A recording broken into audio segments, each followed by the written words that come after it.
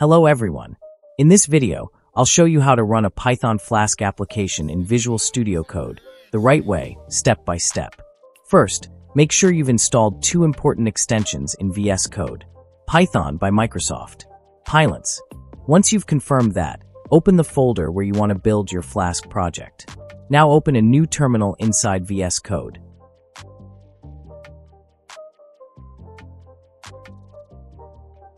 To set up a virtual environment, run this command: Python mvenv, then hit enter. Wait for a few seconds. It will create a venv folder inside your project directory. You'll also get a notification in VS Code asking if you want to switch the workspace interpreter. Click yes. Next, activate the virtual environment. Run /venv /scripts /activate. Press enter. This will activate the virtual environment, and you'll notice your terminal path is now prefixed with venv. Now let's create a new Python file. I'll name it app.py. Inside app.py, write a basic Flask login page or starter app. Here's a simple example. There are two ways you can run your Flask app.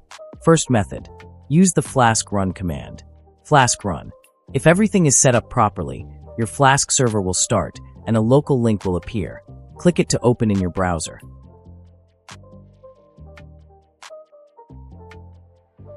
Second method, run the Python file directly using python app.py.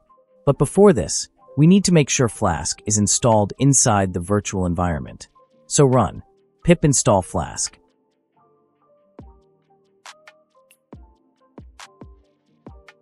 If it shows a message that Flask has an update available, go ahead and update it. Pip install upgrade Flask.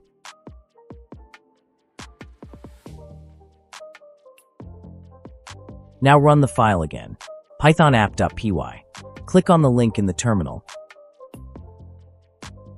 and your Flask app should open in the browser. And that's it.